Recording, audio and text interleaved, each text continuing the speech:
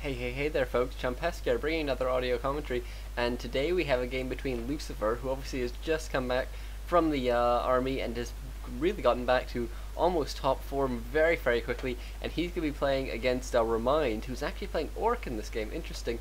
Obviously we are on Secret Valley, which is a pretty good map for Orc. Actually it's a very good map for Orc, and it's a pretty bad map for Elf, all things considered. So you can sort of understand why ReminD would want to be playing off-race like this.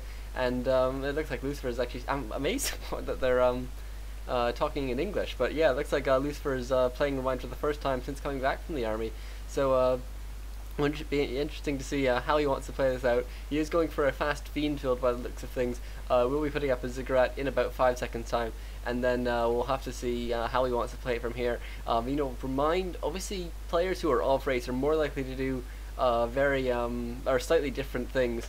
Obviously, some of the best strategies have actually been come up with by players who were playing off-race. For example, I believe the mass destroyer against human strategy was actually devised by Grubby in the Four Kings days, where he was playing off-race versus Fury and just decided to try it out.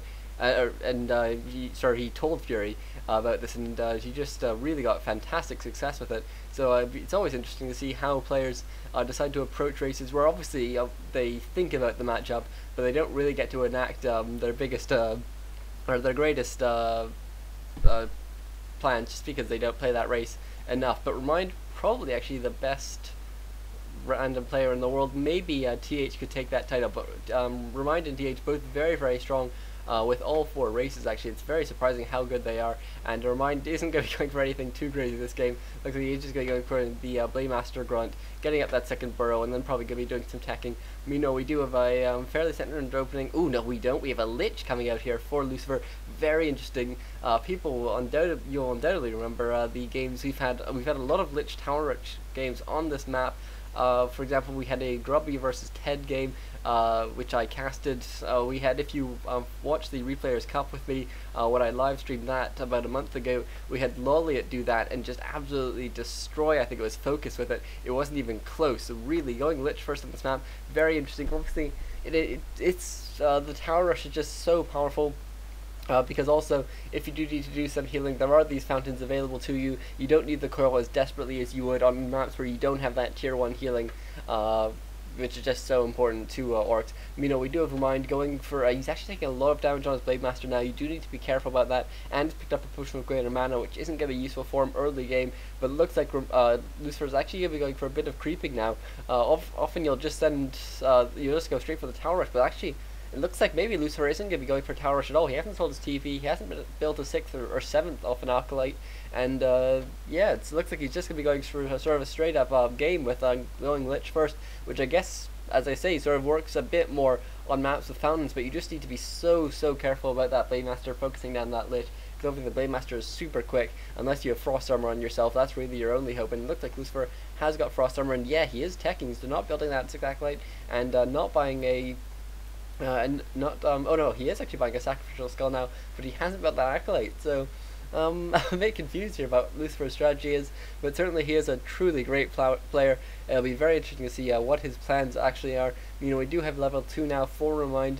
ReminD picking up a Ring of Protection as well, which is certainly probably, yeah, he does sell it, and he does pick up Boots of Speed as well, so he really will be able to catch Lucifer, and he now for the first time, I think he is seeing this Lich out first, and he probably is going to go for these Fiends, because the Fiends obviously not in a great, don't have a great ability to heal, because you do need to put them by fountains where they do become fairly exposed if the Lich isn't nearby, and it looks like, though, we do have some nice macro here by Lucifer, actually putting Frost Armor on both his Fiends, so they are going to be very tricky for ReminD to try and focus down. ReminD actually getting his Blademaster a bit ahead now, is going to want to get a block off with these Grunts, and looks like he might manage to get 1 kill there, but we do now have level 2 and another Dust being used, a second Judge of Dust already being used, and a Nova goes off here on this Blademaster. Blademaster now being very low on health and pretty slow as well, but it looks like both of these Fiends are very low on health. Lucifer will need to get them to a healing fountain, and it looks like this Blademaster with its piece of speed will be able to run away, and ooh, Lucifer does need to be careful. I think he accidentally attacked the cage there for a second, and so that did slow him down, but he might be able to get onto the Blight,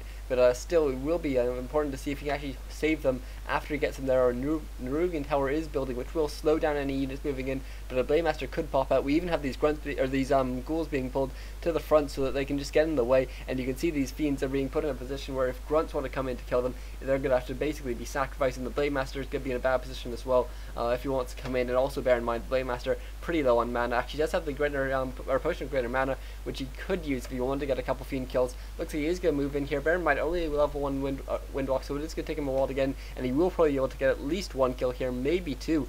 These frost armors neither about to cool down actually, or neither about to end, but one grunt comes in here, actually takes the attack off the Nerubian tower. Very nice play there by ReminD. It means that the Blade Master is slowed for slightly less time, and looks like both fiends will go down. Fantastic start here for ReminD, who now is going to be able to get out with having taken very few losses, and this Lich now still only barely level 2, going to be able to come in, but still this Blade Master doing so much damage, almost level 3 on the Blade Master now, and the fiend will probably be frost armored as soon as possible, but all these grunts being slowed. Looks like a dust actually goes off to catch this Blade Master. I'm not sure that was the best choice in the world there by Lucifer, because he's never going to be able to kill that, but it will stop him from getting a creep jacks in the immediate future. And meanwhile, what do we have from tech? We have, ooh, look at this, going for the Shadow Hunter second, which isn't that uncommon, and also going for that tier 3 with a bestiary, and probably some raiders as well being thrown in eventually once he has the money. But obviously focusing on that, getting that quick tier 3 can be pretty useful, because that can mean that you can get the orb, which is actually very useful if you think about it against the Lich, because the Lich, obviously you don't want it slowed for one thing, but also it will dispel that frost armor,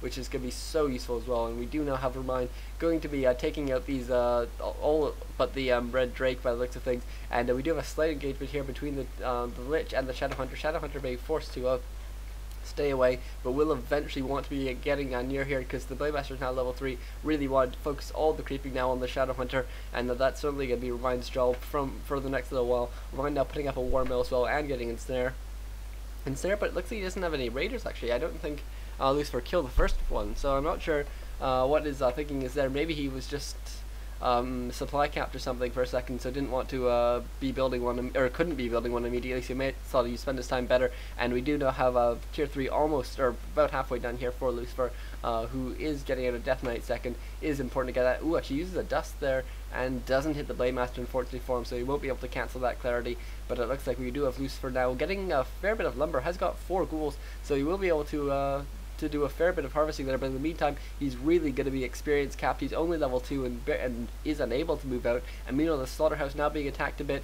Tier 3 almost done for Lucifer, so he will be able to buy an orb soon for his Lich, but that Lich still very weak. And bear in mind the Death Knight that just popped out is only level 1, so really this is not a great situation for Lucifer, while ReminD is free to go do some creeping with just his Shadow Hunter. Going to get level 2 off this cap and pick up a pretty nifty item as well, hopefully for him, like a great well, actually no, Potion of Greater Healing, that's an alright item. Obviously the nukes are actually pretty weak here from Lucifer at the moment, because he only has a level 2 Lich and a level 1 Death Knight, but they will get a bit stronger soon, especially once he gets that orb up. And a Sacrificial Pit now being built for Lucifer as well.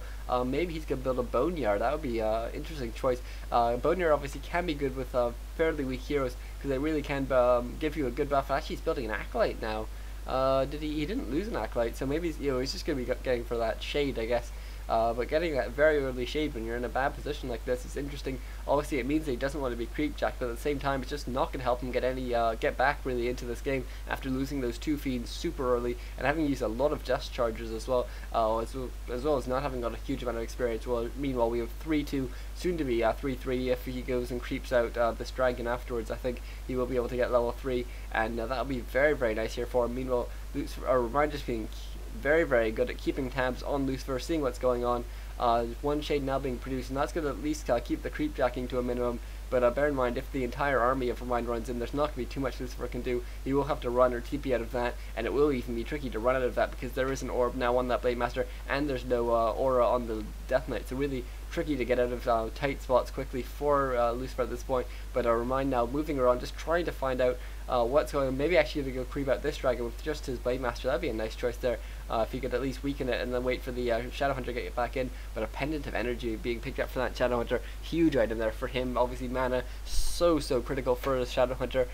Just getting those healings in can be so important, and actually Hex is not that important here, just because the Death Knight's a pretty low level. His coils aren't too influential at this point in the game. Might be more important later on though, and we know we have some nice items being picked up on this Blade Master, Scroll of Healing and Invuln Pot, and I wonder, we don't have any items being picked up here on the Shadowhunter, but still a good attack could come here. Actually the Slaughterhouse could be in a bit of danger. Sacrificial Pit is making another shade, and looks like we could have this Boneyard producing a Frost Room eventually, but those things take a huge amount of time to build, and looks like we do have Lucifer moving back finally 2-2 on his heroes, and actually having plus 20 damage on his Lich between all his items. That's pretty nice, but still, it's going to be pretty tricky for him to actually do any significant damage. We do have an Ensnare going off on the statue. Obviously, taking it down early is pretty important, because otherwise that thing does a huge amount of healing throughout the course of a battle. Nice Burrow Micro here by Lucifer. Actually does manage to take down one Raider, but a Coda Beast comes in, immediately eats a full health feed, and this is so nice here for Lucifer. He does need to be, or for ReminD, he does need to be very careful with his heroes. But apart from that, it looks like we do have this Death Knight now being ensnared as well, and he tries to get Sokola off on this Raider, but the Death Knight does go down, and looks like we will be having Lucifer being forced to move back further into the back of his base. Looks like we do finally have a Frost Room in production now for him, but this is a very sizable army here for ReminD, compared to only one hero, the Lich, and the one Fiend, with no upgrades as well, and no upgrades obviously for ReminD either. But nice Burrow here actually here. Oh, it is dusted though, very nice there by ReminD, and even using Healing Waves to keep his Blade Master in this battle for a bit longer. Blade Master actually being forced to use an Invuln Pot at this point, needs to be a bit more careful with his pathing. This one Fiend looks like he's a bit isolated, can't obviously run back in here, so he will be forced to just waste as much of time of ReminD as possible while Lucifer waits for his Death Knight to come back in some sort of vain hope to come back into this battle. But at this point, oh, this Lich getting caught out now as well. Oh, but the Nova goes off. Very nice play there, takes down the Blade Master, and is Lucifer going to be able to stick in this game because of that Blade Master kill? Maybe. It looks like this one Raider will go down as well. Yes, it does, and maybe Lucifer's going to be able to stick in this game, but still such a huge army for ReminD, and we do have this, the Skeletons now doing some damage to the Shadowhunter, but really he's, oh, actually uses a Mantum Potion as well, so he can get another Nova off on that Shadowhunter, and it looks like, oh, the Shadowhunter goes down as well, and maybe Lucifer can actually win this game now, not just stay in it for a bit longer, but getting 2 hero kills with just the Lich is so impressive. And now the Death Knight's back as well, gets a clutch coil off on this Lich, and the Frost Room is going to be able to clear up a bunch of Raiders as well. Hopefully we'll be able to get 2 kills off here, and gets 1 kill, and might even get the Grunt, because obviously the area effect, nice split there by ReminD, making sure that the Lich's, or that the Frost Room's attack doesn't hit both units. It looks like we do have the Blade Master coming back in now. Will it be able to do anything in time? Uses his Healing Scroll a second too late. Very unfortunate there for ReminD. Would have been very nice if he could have kept that Raider alive just for the ensnare possibility. And we do have this Lich getting very low, being forced to TP out at 19 hit points, and one very low Grunt will be focused down. A bit of a waste of the Frost Room's attack there, but does manage to take it down. Could have actually focused it down with something else, and use the Frost Room to hit something like a Grunt, because the Frost Room does like 230 damage or something to a Grunt. It's absolutely insane how much damage it does. And another Frost Room being made. I like this army composition here for Lucifer, being forced to make more shades though, because obviously we do have some dust being used here by ReminD just to take down those Burrows Fiends, and as a consequence, all the shades get caught out as well. And ReminD now going to be able to creep out this red dragon as well. Going to get his level 4, and going to get a pretty nifty item as well. And looks like we do have a sort of a shop being built in the middle of the map, which is a nice choice. It's one of those things where you don't see many actual full-time orcs do that, but it's one of those small things where you always think when you're playing against it, this is so strong, and so you think when I'm playing orc, I'm going to try and try this sort of thing, and either it works or it doesn't. Ooh, 12 experience, very nice there for Lucifer, getting that level 3 very quickly. Going to get level 4 in this Lich as well. They're getting a Crystal Ball now, and probably will use that immediately, although Crystal Ball is such a terrible item. I wonder where he revealed there actually. I'm not sure. But it's not the best item. He will probably want to sell that eventually, and narrowly avoids being creeped back here, but it looks like the shade comes in just in time. Blade Master is chased away though. This Rune Bracer though going to be so important. Look how much magic damage there is from Lucifer's army. Going to be so important now, and I think that maybe that's going to make it impossible for Lucifer to win this battle, win this game rather. And we do have some of these skeletons being taken out now. We don't yet have the Shadowhunter back by the looks of things. No, Shadowhunter will be back soon though, but this level 4 4 Blade Master is going to be very tricky to take out, especially it's just so durable at this point with almost 8 armors on top of the invuln pot and the boots of speed and everything, just so scary there. And it looks like we do have all these Berserkers being built as well as Bat Riders actually. I'm not sure I like the Bat Rider choice too much, just because Bat Riders, they're good against Frost Worms if you can hold them in place. But the problem is that we do have sort of a TP, things like that, and coils and frost armor and everything, so you can really preserve these frost worms for a lot longer. And unless you actually get the kill with Bat Riders, it's pretty tricky to actually to use them effectively. Dust is used there just to kill off one shade, and I'm sure Lucifer will rebuild it. He already has one with his army, and it probably will eventually rebuild one once he gets enough money to do so. And Lucifer now actually moving home. He does have 3 worms with him, and that's a huge amount of focusing power. The Blade Master being caught a bit out there, but does manage to get away. And we do have, looks like we're probably going to be trying to pick a fight sooner rather than later, or trying to expand. Really one of the two. Lucifer has a shade here. Gonna watch for that creeping, because obviously in Creepjack there is very huge. It's just being used as well, but but actually that time there was no shade nearby. Lucifer now 4-3 on his heroes. Bear in mind that it's a Lich at level 4, which is not as useful probably as having the Blade Master level 4. And looks like we do have one Bat Rider coming in. Unfortunately, not a great split, but the Frost Armor is so useful. We're going to get 6 armor because that is level 2 Frost Armor, and we do have the Frost Worms now finally taking a lot of focus. Blade Master taking some focus from the Frost Worms. That's not a good choice because it's so durable, as I say. One of the Frost Worms is coiled there, and it looks like we do have the Blade Master now being able to dispel the Frost Armor from these Frost Worms, and that's just so useful. Another coil being used to keep these alive. Very nice micro here by Lucifer, managing to keep everything in this battle, with so many skeletons being produced for Lucifer, being able to chase away some of these the Shadow Hunter now, as well as a bunch of the units. Very nice micro here by Lucifer, being able to keep pretty much all his units alive. Maybe gonna finally lose this one Frost Worm, but still has done a fantastic job of keeping it alive and maximizing its damage output. And looks like we do have all these skeletons actually causing a fair bit of trouble now for ReminD, but it looks like we do have a coil now going off on the Shadow Hunter. Shadow Hunter is focused down, and now the Blade Master does need to be very careful because there is no healing. Does have an invuln pot though. TP being forced to be used by Lucifer there, who will hopefully be able to pick off a couple more units before he TP's out. Yes, he does get that grunt at the last second. Very nice by him, managing to take down that Shadow Hunter and get out. But still, we do need to ReminD does still have this level 4 Blade Master. We'll probably try and creep it up to level 5, and then actually, no, it looks like Tavern back his Shadow Hunter, and so I think it'd be nice if he tried to creep out this camp at this point. Played it a bit slower because really, now that he's at tier 3, he can save up for a bit, buy a tiny Great Hall, expand. These mines only have about 4 minutes of gold left in them, so really, it's pretty important for to have a bit of a longer game plan, because Lucifer is going to run out of gold soon and is going to be forced to go for one desperate attack, and then all it comes down to is holding that off, and that's really just become so standard, just because you can. The undead often do just do that nowadays, where they just sell off most of their buildings and then buy a couple more items and then move in for the attack. But, we do actually have ReminD building one peon here. I wonder if that was planning on building a tower here or something, just because towers, in conjunction with the reinforced defenses, which we do see from ReminD, are actually very effective against Frost Worms and really everything that Lucifer has in his army. I'm amazed that Lucifer's actually managed to get away with doing this creeping. Ooh, look at that.